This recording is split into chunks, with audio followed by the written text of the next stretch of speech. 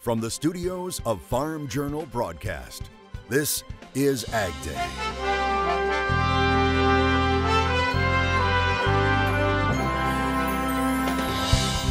Coming up on AgDay, working out with goats. It's a lot more about the goats than it is about the Pilates. Why more people are adding them to their routine. This does raise the concern that we are in a bit of a race between corn and soybeans reaching full maturity and the first freeze of the season. As we turn the calendar to September, concerns grow about when that first frost will hit. And the president promises something to help U.S. ethanol. Could a deal with Brazil be part of it? AgDay, presented by the all-new Chevy Silverado, the strongest, most advanced Silverado ever. Good morning, I'm Clinton Griffiths. Ethanol industry leaders and farmers are waiting to hear if President Trump will announce plans to help the ethanol industry. That's after he announced on Twitter last week a giant ethanol package would be coming. AgDay's Betsy Gibbon joins us from the newsroom. Betsy, part of that announcement may involve Brazil.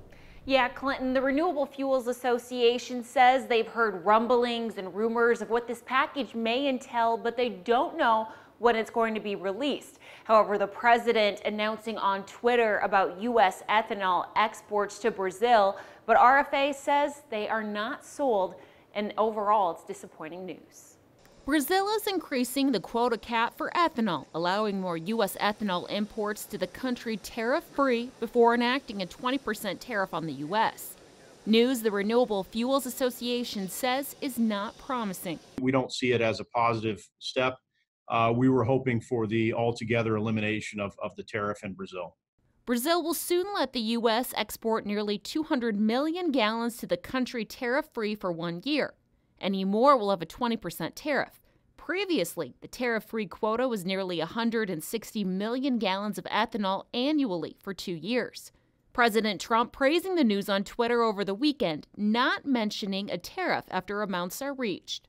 In 2018, we exported almost 500 million gallons of ethanol to Brazil. So you can see we were well in excess of that duty-free quota. And so, we had more than half of our volume going to Brazil paying that 20% tariff. RFA was hopeful Brazil would eliminate tariffs altogether since they expired over the weekend. But that's not what happened. We've already, through the first 6 months of 2019, exported 220 million gallons of ethanol to Brazil. So just through the first half of the year, we've already exceeded this new higher tariff-free quota. The news comes during a time when their Environmental Protection Agency granted 31 small refinery waivers to companies who claim they don't have the resources to blend ethanol at certain locations, leaving corn and soybean farmers upset. And I think we got to stand up for our business right now, and every farmer needs to play a role in that. Cooper says if the 31 small refinery waiver exemption still stands, he wants those gallons to be redistributed to other locations which are able to blend that amount. He said that needs to happen so more ethanol plants don't shut down. Clinton? All right, thanks, Betsy. Wall Street and the commodity markets will be looking for positive news today after dropping yesterday following new U.S. tariffs on Chinese imports that took effect over the holiday weekend. Diving into the numbers, the average tariff on Chinese goods is now over 21%. That's compared to 3.1% when President Trump took office. Now, one of the hardest hit U.S. products of the trade war, U.S. soybeans. Soybean exports to China were 1.32 billion bushels in 2016 to 2017 and 485 million in the 18 to 19 year after the tariffs and due to African swine fever reducing China's appetite for feed. Now in 2016-17, exports to China were 61% of total U.S. exports. That's now declined to 27.8%. China had been Louisiana's top export market until the trade war started. That's according to statistics provided to the Associated Press by Louisiana Economic Development. Louisiana crop farmer Carl Newton says grains like wheat, corn, and soybeans have been floundering in the state for years. He says that's due largely to overproduction, saturated markets, adverse weather conditions, and crop diseases. Now, many are turning to sugarcane. Newton says sugar is looking more attractive to many farmers because the federal price support program keeps prices of domestic raw sugar above prices for imports. And so, yes, we change and adapt. This is a factory, this land. and we're going to change and adapt and grow what we can make, what makes the most sense in a sustainable, environmental friendly way best we can. I mean, and right generation, now that's sugar. And right now it's sugar here, and the one nice thing about sugar, we don't have to deal with the geopolitical risk with currency devaluations and the politics with tariffs. This year, some farmers are planting sugarcane into more northern reaches of the state where it's never been planted before. Newton says that's happening as grain crops, rice, even cotton are leaving many farmers just breaking even. Farmers expect trade to continue to be an issue in 2020. That's according to the latest Ag Economy Barometer from Purdue and the CME Group. According to its August survey of 400 producers, 58% of those asked expect another MFP payment for the 2020 crop year. That longer-term view of the trade war with China pushing August sentiments lower. The Ag Economy Barometer dropping to 124 from its July high of 153. The survey indicating a less positive outlook due in part to crop and livestock price declines, larger than expected crop production estimates, and improving overall growing conditions. 71% of the farmers in our August survey said that the 2019 MFP program payments relieve their concerns about farm income here in 2019. However, 29% of the producers in our survey said that they were not at all relieved by the fact that they were receiving MFP program payments. Still, surveyors found 72% of farmers polled say they expect the trade dispute to be resolved in a way that favors U.S. agriculture. Concerns for producers also lie with this year's crop and if the weather will hold out for harvest. The big issue right now, the possibility of an early frost for crops that were planted late due to the wet spring. Since late July, meteorologists at USDA say we've been experiencing near or below normal Midwestern temperatures, and that has further delayed crop development. In fact, we're at a record slow development pace right now for soybeans. This is the first time since the mid-90s that we've seen fewer than 80% of the soybeans setting pods by the end of August. And long-term forecasts for September continue to put temperatures near or below average. If we continue to see these near or below normal temperatures as expected, we will be racing the clock a bit. And so if we get some cool air masses dipping down that bring an earlier than normal freeze, that is a big concern, particularly across the upper Midwest, that we will nip some of the corn and soybeans before they do reach full maturity. Rippey says even the crops that do reach maturity might have a higher moisture content, and there may be an additional expense for farmers in drying them out for storing or before they can be shipped off. Despite the concern about an early frost, it's still t-shirt and shorts weather in parts of the country, as meteorologist Cindy Clausen shows us today's crop comments. Well, Clinton, school's back in session for most students now, but there's still time to have a little fun outside. Kobe of Kansas sharing this video on Twitter. Kobe taking this video of his son testing the limits of that John Deere pedal tractor, saying, quote, "When you have too much torque and not enough weight on the front end." No one was hurt in the making of this video. All right, let's take a look at the wind speed forecast for the day today. Really, the focus is going to be on the southeast, especially Florida, as we watch and see how Dorian is going to be behaving. We're also going to have some fairly windy conditions in southern Texas as we watch to see what Fernan is doing.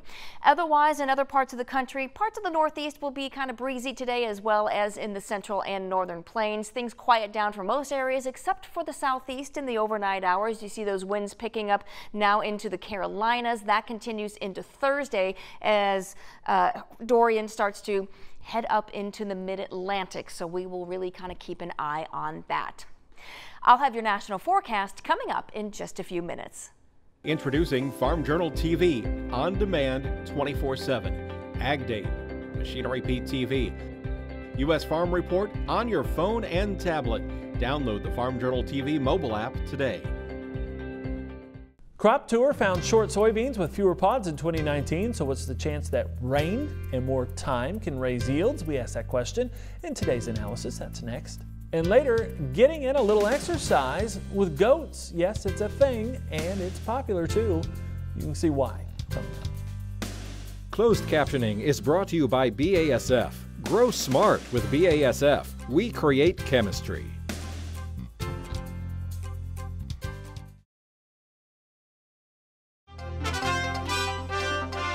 It's been in the works for years, but the Costco poultry plant in Fremont, Nebraska is about to open.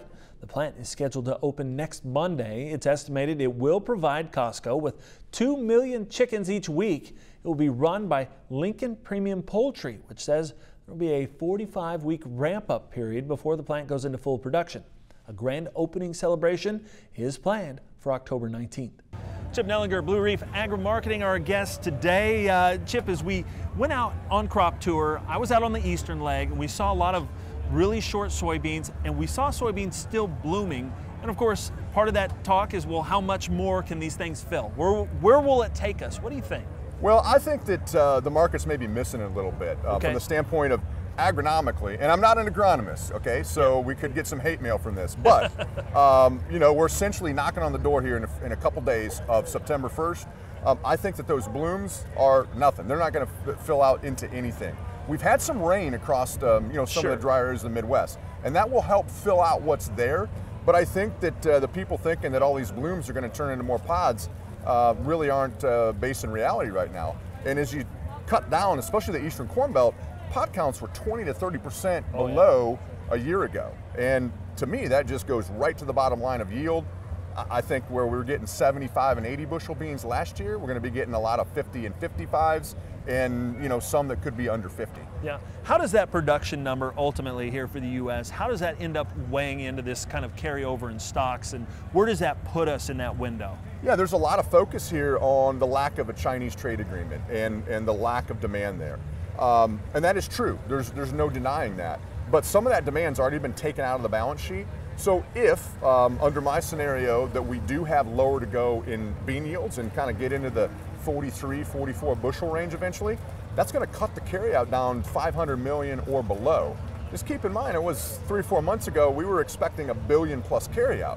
So that's not a $12 bean number, but what it does say is, puts a little more uncertainty and a little more emphasis on Brazil and Argentina growing a big crop. A lot of uncertainty with their growing season, their planting season and growing window there. And so there's a lot of uncertainties in beans. I think we've kind of factored in the worst case. And in my mind, by the final January report, we've got 3 to 4 bushels lower to cut in bean yields before it's said and done. All right, so much left to do with this year, even though we're almost to September. Appreciate it. And we got to beat a frost too, so we're not even talking about that yet. Yeah, absolutely. Appreciate it, Chip. Thank you. We'll be back with more Ag Day coming up in just a minute. Farming has changed. Markets are riskier than ever. For customized, focused commodity marketing, contact Chip Nellinger or Adam Dreyer at 309-550-7213. Join Andrew McRae for Farming the Countryside, a farmer-focused podcast that is all about production agriculture. Farming the Countryside is available wherever you listen to your favorite podcast and is brought to you by Nutrien Ag Solutions, the world's largest provider of crop inputs and services.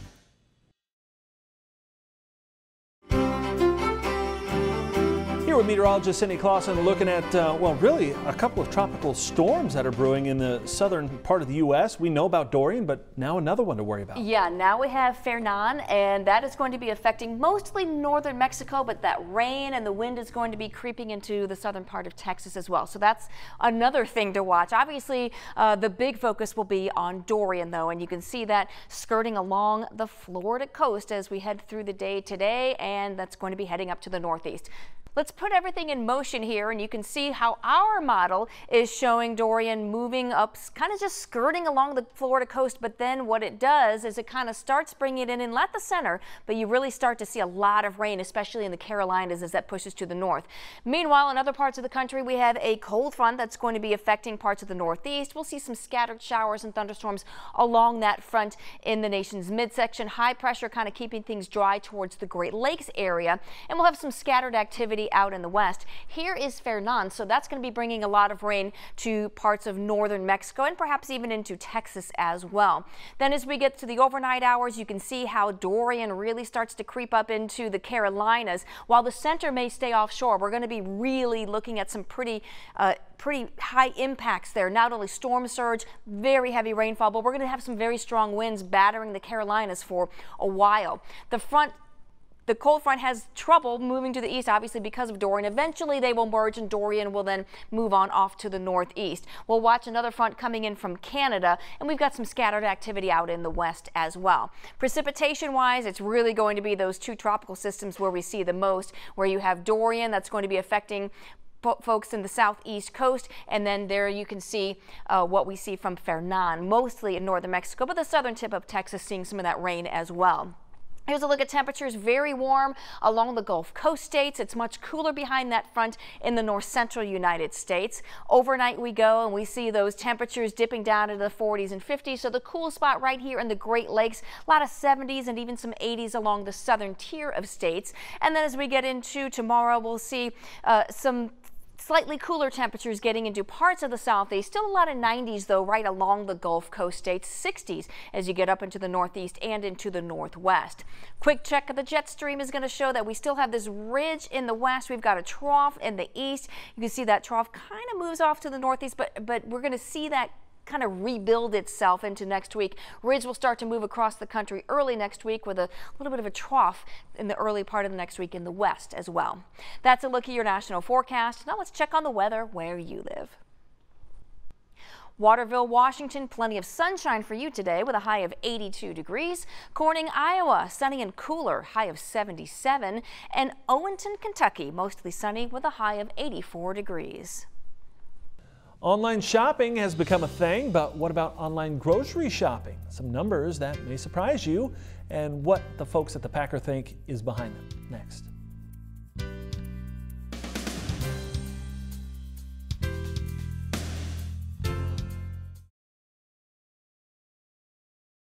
Closed captioning is brought to you by BASF. Grow smart with BASF. We create chemistry. Do you shop for groceries online? It's a growing trend in the retail industry. A recent Gallup poll shows about 20% of people now do some of their grocery shopping online. Among the people who do grocery shop online, parents were much more likely, along with people who have a household income of $100,000 or more a year. Ashley Nickel of the Packer talking about that with Packer editor Tom Karst. You still have a very small, percentage of folks using it. Do you think it's the I guess sweet spot between income, age, demographic? I mean, what was anything to say about the age? To me, convenience seems to kind of be the thread between the groups that are using that. So you figure, because a lot of the services still cost some money. Walmart, I don't think does. Walmart doesn't have a fee if you go pick it up. And I know one of our regional grocers here, same kind of deal. As long as it's $30 or more, there's no fee if you go pick it up. So Ashley said there may also be an awareness issue at play. Usually we'd be telling you about the annual Florida Tomato Conference right now, but it was canceled due to Hurricane Dorian. It was originally supposed to run through Thursday in Naples, but it's being rescheduled. Officials say it would likely be rescheduled for early October. Tomato growers will no doubt have a lot to talk about since the U.S. Commerce Department and Mexican tomato growers finally struck a deal in August for a new tomato suspension agreement. All right, still ahead, need a little exercise? Why goats may make that workout even better next. Your next piece of equipment is on MachineryPete.com. Search equipment from dealerships across the country to find what you're looking for. Only on MachineryPete.com.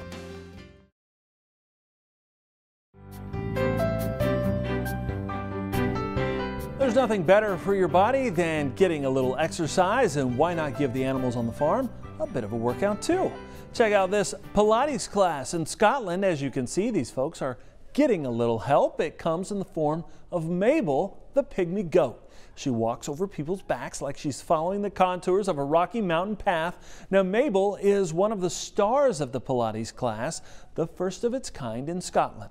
They're being offered on a farm there. The owner says she was inspired to offer the classes when she visited a goat Pilates class in San Francisco and fell in love with the idea. She says there's a variety of benefits to doing exercises with animals, and it can be therapeutic for people to spend an hour interacting with them. It's a lot more about the goats than it is about the Pilates. So there's obviously, we do a Pilates class, but it's the focus is definitely on the goats. So generally they come along and they want to stand on you. So when we're doing plank positions, the goats want to jump on top of you and stand. So it makes your Pilates a little bit more challenging because they weigh around 15 kilos. So it's quite a decent sized weight to have on your back whilst you're doing your plank. The goat Pilates classes have to be booked in advance. After the classes, participants can enjoy a hot drink in the garden surrounded by farm animals. That's all the time we have this morning. We're sure glad you tuned in. Spend part of your day with us. From all of us here at AgDay, I'm Clinton Griffiths. Have a great day.